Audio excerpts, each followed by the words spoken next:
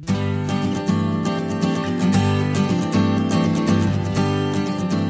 good morning. Welcome to New Hope Community Church. My name is Pastor Brian.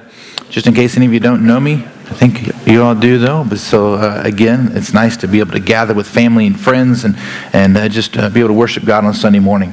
And you know, we are in this time of year that we drum up a lot of excitement. But sometimes, for some of us, it feels like since we do it every year, it's become mundane. And so we're kind of faking some excitement about something that we feel like it's become mundane for us.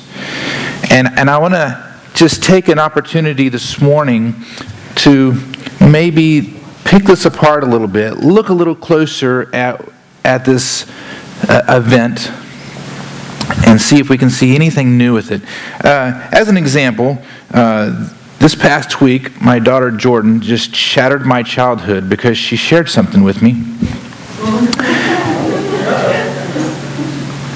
Can you tell me, what is Humpty Dumpty? Me?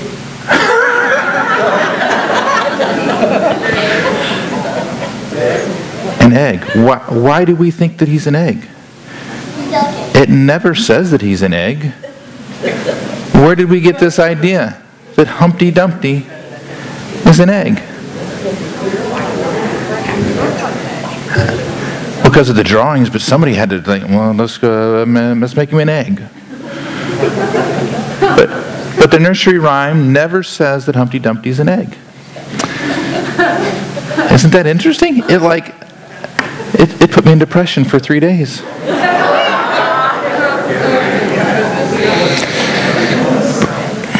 But here's what I want to do this morning. I want to talk a little bit about also this idea. I want to, again, delve into some things and not take anything for granted. And let's look at it maybe with some fresh eyes. And also this idea of a concept drawing. Have you ever heard of a concept drawing?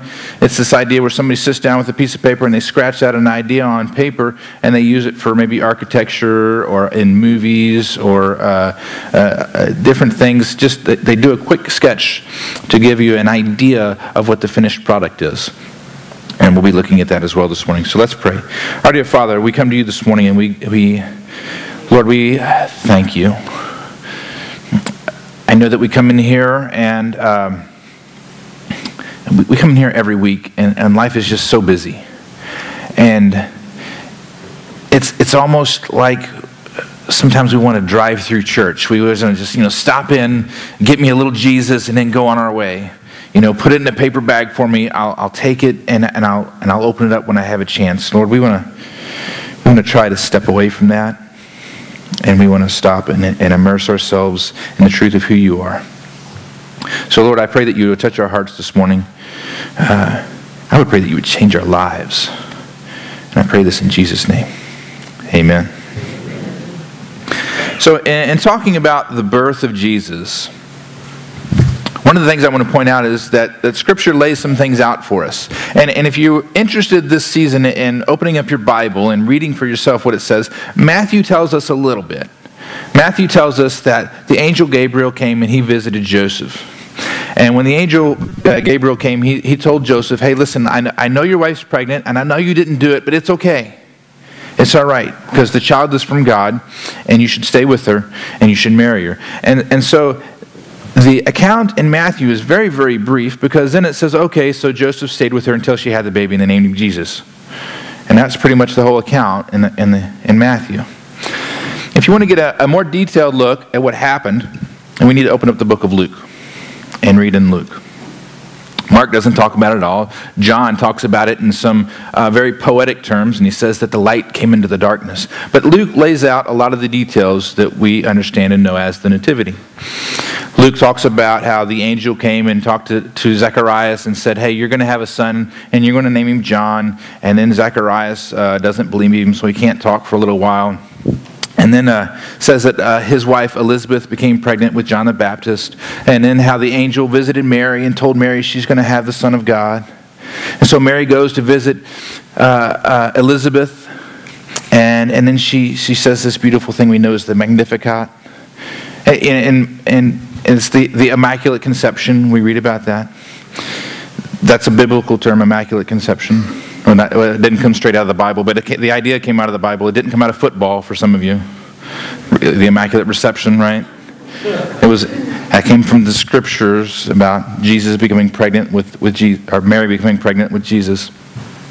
And then it tells us that they were called to Bethlehem for a census, and so Joseph and Mary traveled to Bethlehem. And there was no room for the inn, and so they went into a stable to have the baby. And that Jesus was laid in a manger. Now, I want to pause there for a second because,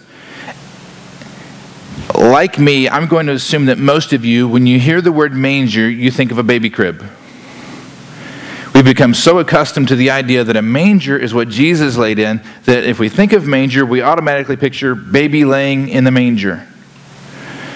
But it's a feeding trough. It's a nasty, disgusting, slobber-covered feeding trough. And so she lays baby Jesus in this manger. This is the true nativity that the Bible tells us about.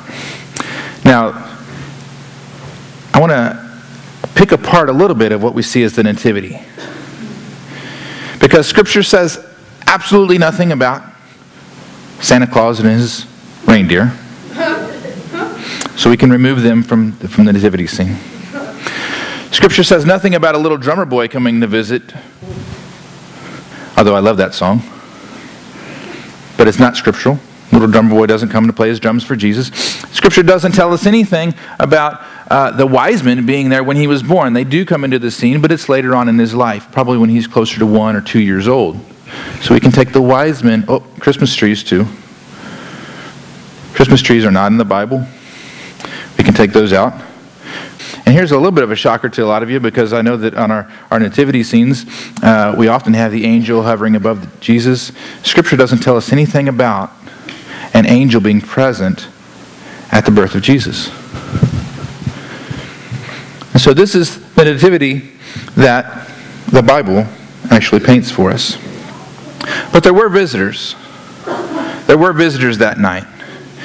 And I want to read about them. This is in Luke chapter 2, begins in verse 8.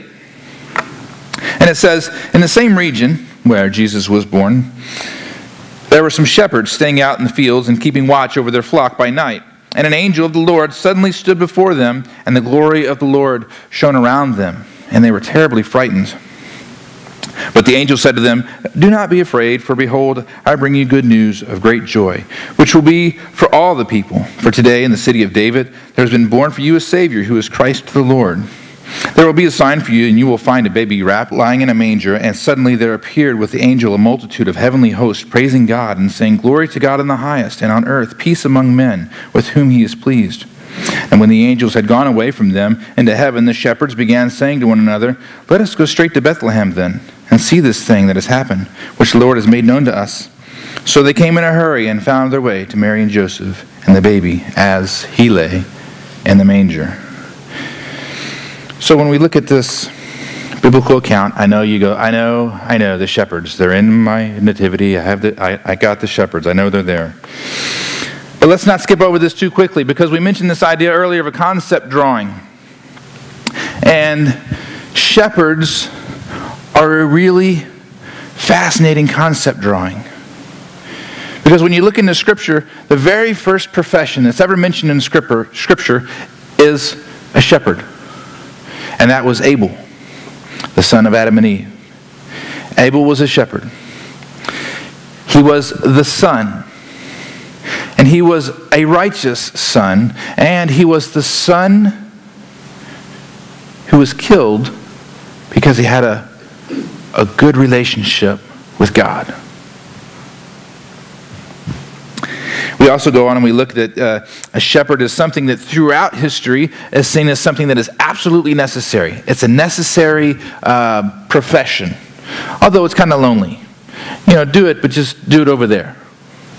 It's kind of for the lowly and for the poor and the lower class. And so they said, we get it, it's a noble profession, just don't want to see it. We see later on that the best king that Israel ever had, aside from Christ, King David, he was a shepherd boy. And he was called straight from being a shepherd boy to being the king of Israel. And we see that all of this is a concept drawing of the real or the final product of Jesus Christ. Because we can see that in John chapter 10, Jesus says, I am the good shepherd. And the good shepherd lays down his life for the sheep. Now, shepherds, to be a shepherd, it required total devotion to your sheep. Because sheep are pretty stupid animals. Okay? They're filthy, they're dirty. The shepherd had to be devoted to them to make sure that they eat. He had to take them to, okay, here's food, eat it. He had to take them to water. Here's water, drink it. He had to shelter them. He had to watch over them day and night because shepherd had this tendency to kind of wander off. And in case you haven't drawn the connection yet, sheep are a nice concept drawing of you and I. The book of Isaiah points this out in Isaiah chapter 53, beautiful chapter. It says, all of us like sheep have gone astray. Each one of us has turned his own way. But the Lord has caused the iniquity of us all to fall on him. So on this busy night in Bethlehem, God went to these lower class citizens and he said, you know, you guys were a concept drawing of what I've just made real. Come on, I want you all to see it. I want you to come see the Savior born, the true shepherd. And so a single angel appears. And the first thing the angel says is, don't be afraid. Now, I want to point out that if this showed up to me, I'm pretty sure the first thing he's going to say doesn't need to be, don't be afraid. Okay, we have this idea that this is an angel. We have this idea that fairy godmothers are angels. And they don't need to show up and say, don't be afraid. Every time in Scripture an angel shows up, the first thing they say is, don't be afraid, because the people are about to wet themselves when they see an angel. The angel probably looked more like this, but I would suggest that this doesn't even begin to touch it. So this angel shows up, and this is what the Bible says. He says, for today in the city of David, talking to the shepherds, he shows up to the shepherds. For today in the city of David, there has been born for you a Savior who is Christ the Lord. This will be a sign for you. You will find a baby wrapped in cloths, lying in a manger. And suddenly there appeared with an angel a multitude of heavenly hosts praising God and saying, God, our glory to God in the highest, and on earth peace among men with whom he is pleased. Now, I have seen different artists interpret this scene. I have seen where they have taken this and they have, this is one of the ones that is very popular. This scene where the angels show up to the shepherds. And it's almost as if, they're all lined up like a chorus. And you picture the clouds parting like a curtain. And you hear a few of them clear their voice. And then you have one of the angels step up to the podium with that little stick thing, that they use, and tap, tap, tap. And then they all sing this beautiful melodic rendition of glory to God. That's not how I see it. That's not to me what's going on in this scene. Because when I read through this, I'm picturing all these angels behind this veil between this world and the heavenly world. They're all just excited and bustling, and they're bumping elbows, and they're jostling with one another, and finally one of them breaks through this veil. And when he breaks through, I would imagine it's something along the lines of this. Hey! This is probably why the shepherds were scared to death. Because you got an angel jumping out. And I'm sure the shepherds, when they're telling this story later, no, we weren't scared. We just said, don't be afraid. So you got this shepherd, this angel that's just so excited about this event. I mean, this is the event Christ is entering the world. From the foundation of the world, this moment has been orchestrated. All of the Old Testament has been laid out as this concept drawing of this child. And the angel shows up and goes, hey, listen. Come on, look. There's a baby. Okay, a baby. No, a baby. It's the Savior. It's the Messiah. It's the Lord. This baby. Come and look at it. And about this time, the angel can barely get it out, and all these other angels just break through the scene. I picture it like at a football game, and the football team bursting through the tape, running out, and they're all running around, and they're doing chest bumps, and high fives, and yeah! And they're just excited. And I kind of picture Satan over on the other side, like on a football game, and they're going, ooh, ooh, ooh, ooh. Because they know what this means. I'm out of shape. And this excitement of this moment, and I just don't see angels standing there going, yes, glory to God. They're jumping, and they're excited, and they're shouting, glory to God. Glory to God. God has come. This is the moment. This is the time. This is what all of creation has been waiting for. This baby. A beautiful moment. A moment, and they're very clear with this. This is a moment of great joy. This is good news. This is great joy. That word great, that's where we get the word mega. This is mega joy. Excitement.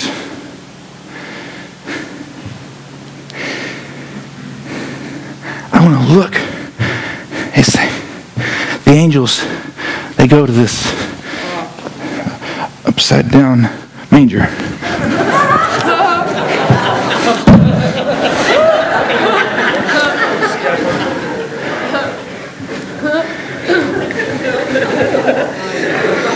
Bear with me. Come on.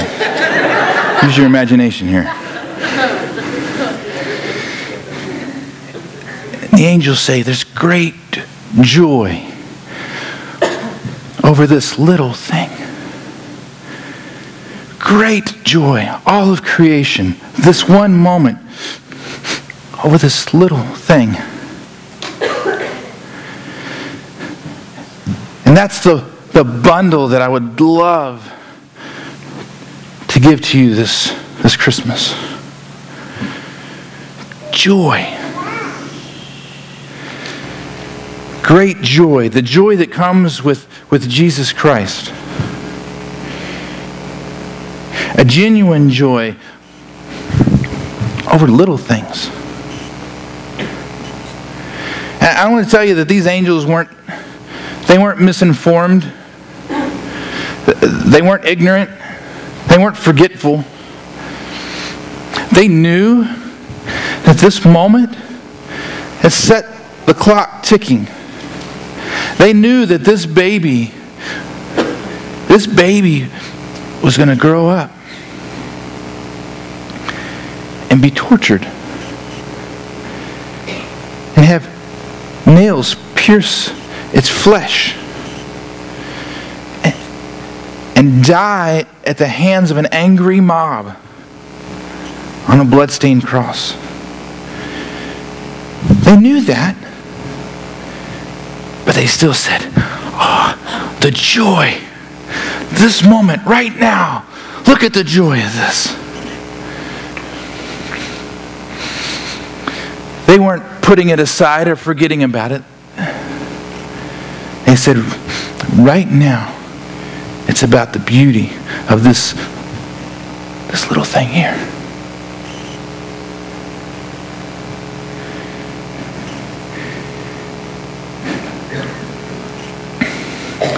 This is one of the things that we struggle with.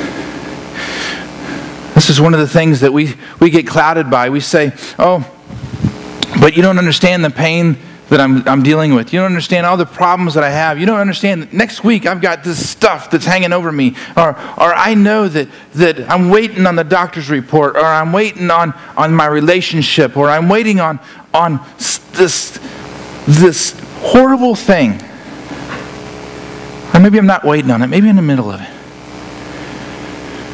But the angel showed up and said, find the joy. Find the joy in Jesus Christ, and you will find the joy in the little things. And you know why they were able to rejoice over this? It's not because this baby grew up and was pierced by nails and hung on a cross and died. It's because that baby resurrected. Because they knew the last page. You and I, we know the last page. We know how it ends. Not to deny what you're going through. We're not forgetting it. We're not ignoring it. But we can find the joy that's in Jesus Christ. And one of the things that stood out to me as we read through this passage,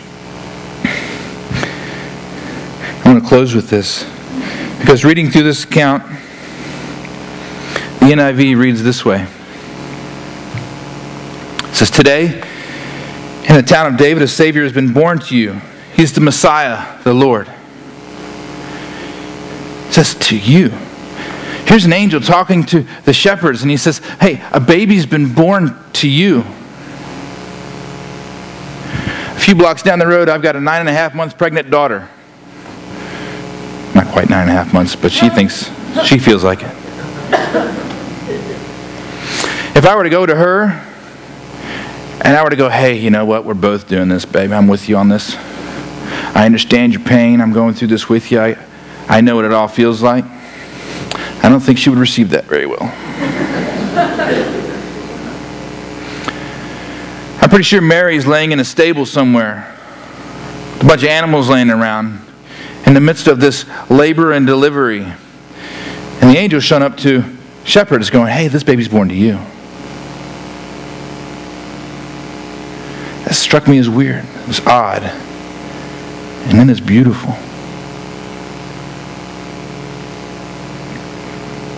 See, that's the great joy of Christmas. That Jesus Christ is born to you. He's born to you. He came just for you. He is your Jesus, if you'll accept him. Born to be your Savior. God collaborated with man, and he's your Messiah. The angels partied because he's your Lord. This small thing is no small thing. Find joy in him and you will find joy in everything. I know the clock's ticking. Find joy in him. He will show you the joy in little things. I know difficult times are ahead. Find joy in him. He will show you the joy in the midst of the trials. And I know things are hard right now. Find joy in him because he's born to you. Let's pray. Dear Father in heaven, we thank you so much for this grace that you've showered on us, this beauty, the Messiah, the Savior, this baby, your Son. Lord, we say all these words and they become mundane and we sometimes gloss over them, but help us to focus on the enormity of what it is that we're talking about. God became man for us, to us. Lord, shatter everything else that muddles that and plant that in our hearts and let it grow. In Jesus' name, amen.